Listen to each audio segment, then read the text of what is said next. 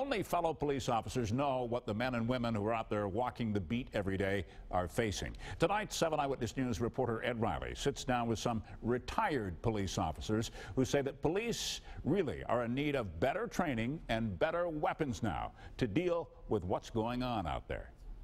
In the hail of bullets, 3 of them lost their lives. The recent killing of police officers in Dallas and Baton Rouge has been very hard to watch, especially for retired police officers like Stephen Padden, a 25-year veteran of the Buffalo Police Department. I was very heartbroken, very disheartened and saddened, upset, all those emotions that came into play. Recently retired Erie County Central Police Services Commissioner John Glascott is also watching closely. Well, they're terrible.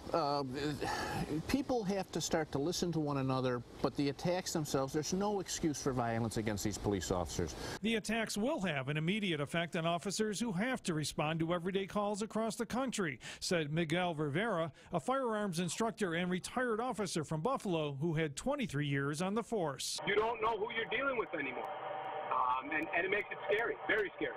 One of the big questions raised after the attack is, are police properly trained to protect themselves? And Rivera believes there will be increased emphasis on firearms training. I don't think officers out there get enough training, period.